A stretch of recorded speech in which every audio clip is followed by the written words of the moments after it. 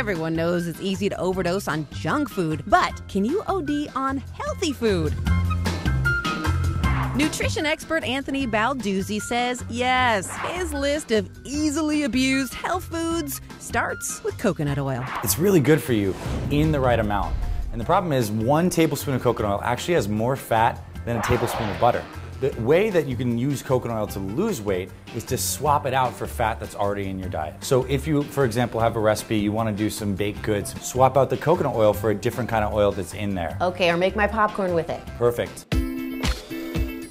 I want to talk about juice because it's a huge craze now. People go on juice cleanses, maybe in the middle of the day, they grab something like a green juice or a carrot juice. Can I OD on juice? Juice is a fantastically healthy thing. But the problem is when we actually make these juices, we take the fruit and the veggies and we strip out all that beneficial fiber. And that fiber is what keeps us full, controls our blood sugar. So we filled this guy with oranges and apples and tons of higher sugar fruit. This thing will skyrocket your blood sugar, tank your energy, and it's kind of like drinking a half can of soda. You might as well go see your friend Dr. Pepper. Exactly. Can I OD on a green drink like this that's mostly veggies? You know, my only concern would be for your wallet, really. I mean, you know what I mean? These things get so pricey.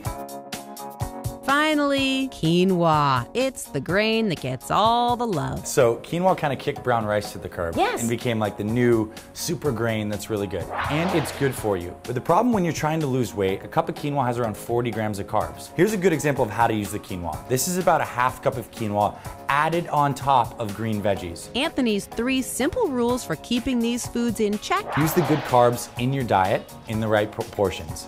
Don't get caught up in high sugar juices, and use your virgin coconut oil as a substitute, not an additive. Keeping too much of a good thing from becoming a thing on the to-do list.